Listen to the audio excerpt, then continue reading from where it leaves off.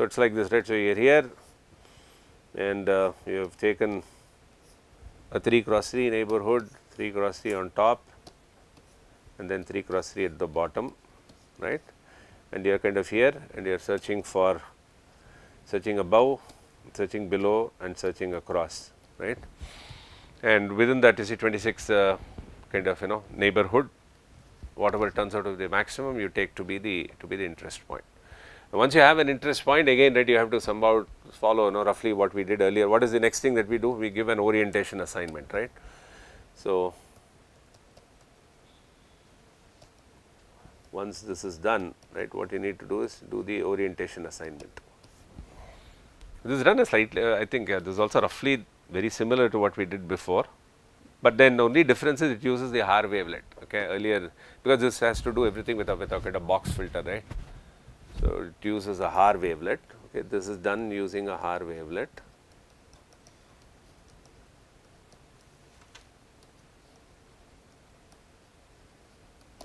So, Haar wavelet looks like this. Again, right, the scale, the size of this Haar wavelet, right, will be a function of the scale at which you are applying, okay, it is not a fixed size. So, you have like two of them, one to sense the vertical and then one other to sense the horizontal change. So, this will be like minus 1 1 and then whatever minus 1 1.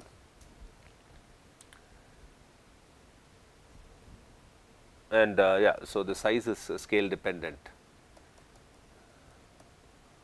I think there is even some notion of what is the size, I think. So, the size is 6 s, wait a minute, no 4 s. So, this is taken as 4, so S is your sigma, okay, or force. S is the scale at which you found the extrema, right, when at whatever scale you found it.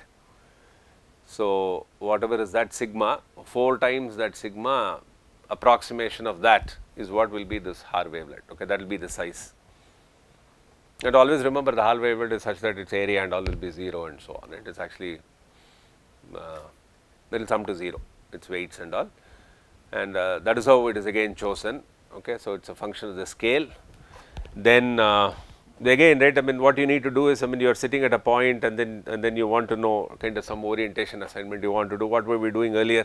It, we are trying to find out the right, we would find the strength of the gradient, then we will know the orientation, we will actually bin them, right. I mean something similar to that, except that there are some minor changes. So, within a circular neighborhood, okay, let us not be too specific. So, within a neighborhood of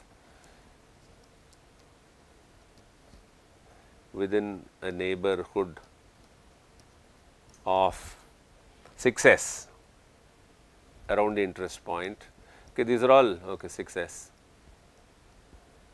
around within a neighborhood around the interest point,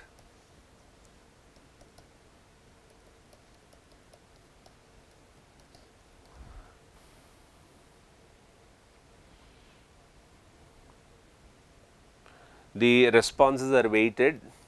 That means you apply the Haar wavelet, right. Let us say you get an X response and then right you get a a response along Y. The responses from the Haar wavelet,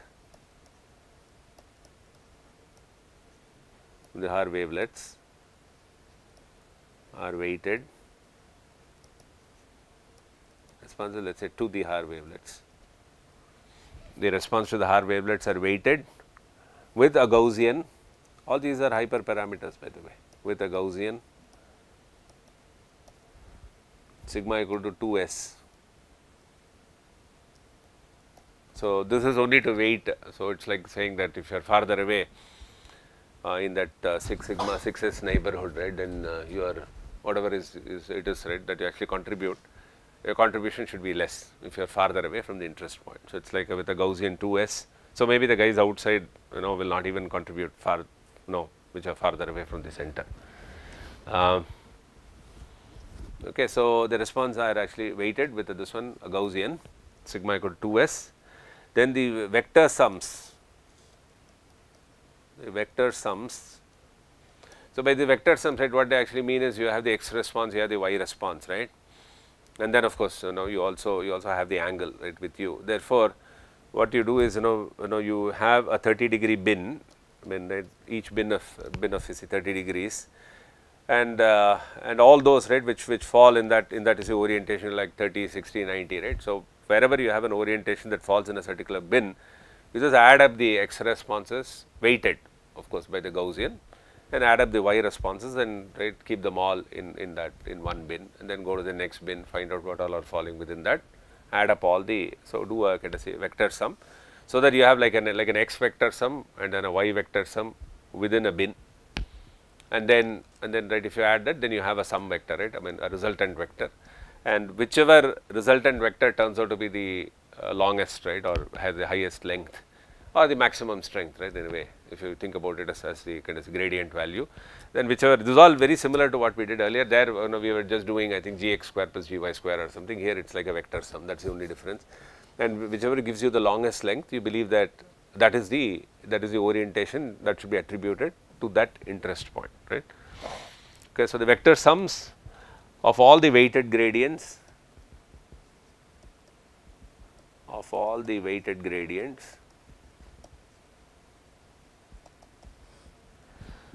in the success neighborhood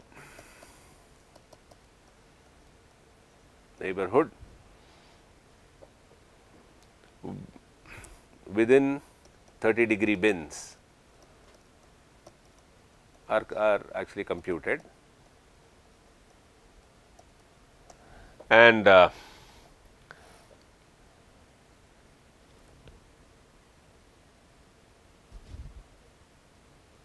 orientation of the interest point is actually defined as the orientation of the interest point is defined as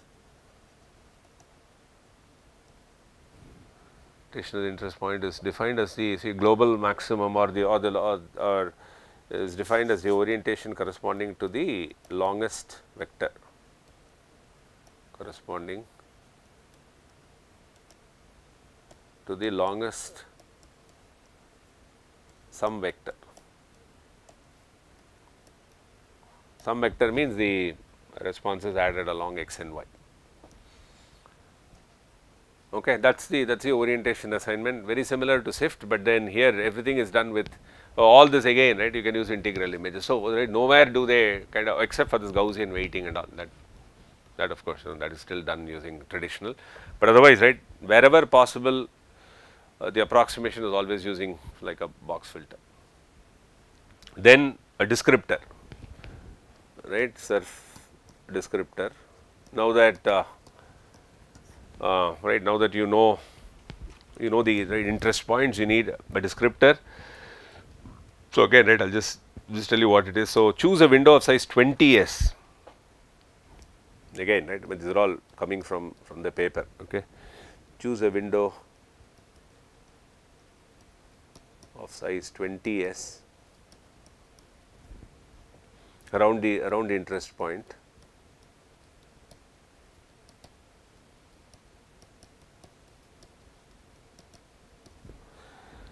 and align it along the dominant orientation.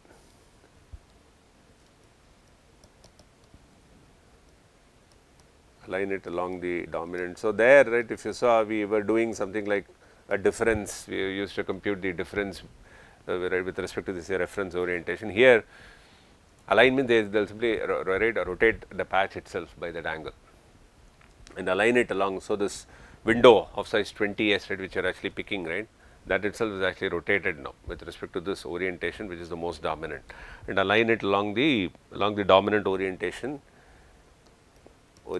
of the key point,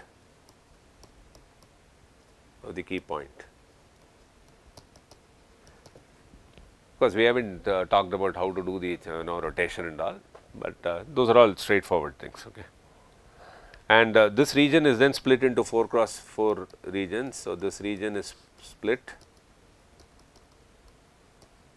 just like we did there, right, into 4 cross 4 sub regions. So whatever be the, depending upon the scale, right, each sub region may have lots of pixels and so on. So, you have this 20s neighborhood, right, and around this you are kind of dividing into 4 cross 4 regions, right, 16 of them, subregions. And this is done to keep important spatial information, right. This is again the same as in SIFT, right. We said that we will divide. There also we did something like 4 cross 4, right, and then we kind of kept the spatial information by actually taking we had an whatever, right, 8 cross 1 vector coming from each region, and then we aligned them, right. There were 16 of them, so we got a 128 vector. So, that 128 vector, but that is there is a spatial alignment that you keep, right. It is like you go in some order and you keep that, because that is the spatial alignment which you want to actually preserve. So, that is happening even here. So, the region is split out, right, to keep spatial information, to actually keep the spatial information.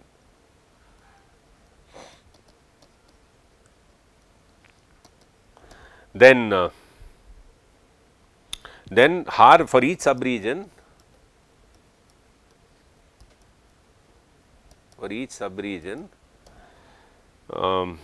Haar wavelet responses dx and dy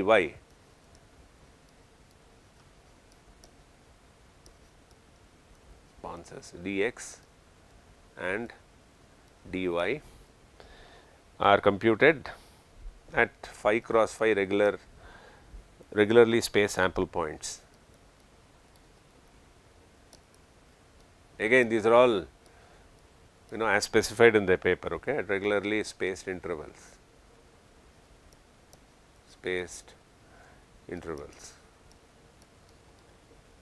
So, it is like you compute dx and dy within, okay, this is all within this subregion.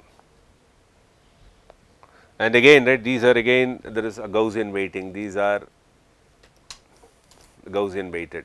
That means you will have a Gaussian that is kind of dying off, right, at the edges. So, these are again Gaussian weighted, okay, not with respect to this center, sorry, it is with respect to this center, the center of the main interest point. These are Gaussian weighted,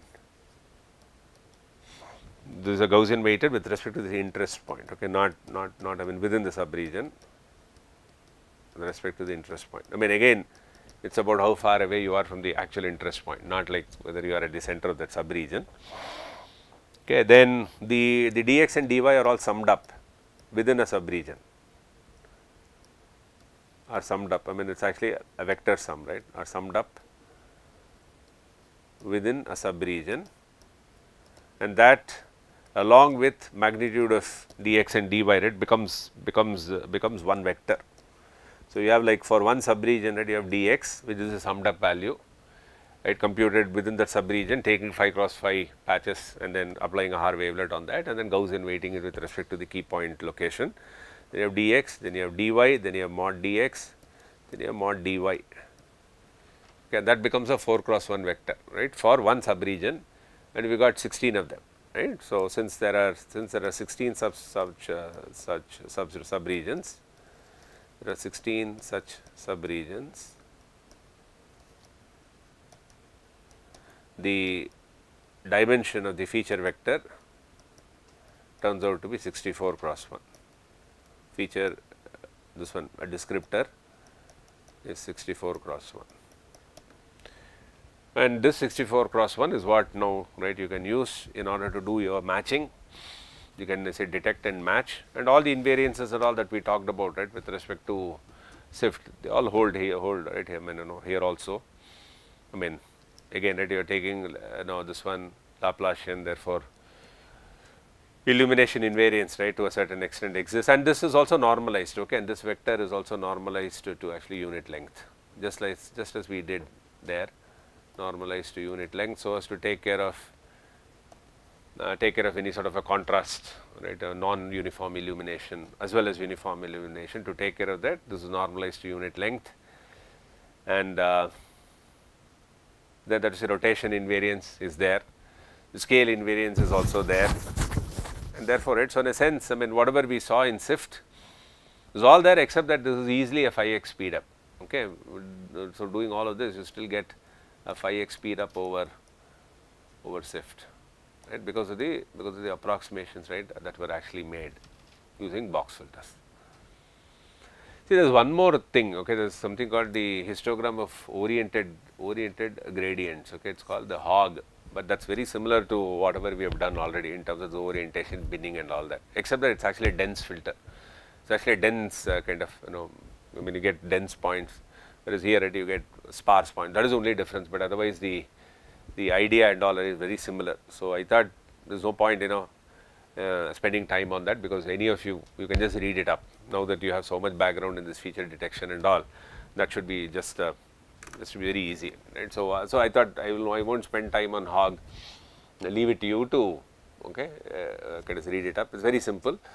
Now that, I mean, it is all based upon whatever you already, it is much simpler than that. In fact, it was originally used by this guy. I mean, it was actually proposed by two people, Dalal and Triggs. One of them is an Indian actually. So they actually did it for for actually human detection, people detection, and therefore if you look at the size and all, right, it will be like, it will have an aspect ratio which is like 1:2, because that is all tailored towards humans, but later it is also been used for other things. So it is very simple to understand. So far less complicated than these other descriptors, but it is more dense. So I will leave that to you, and from next class, right, we will start geometry.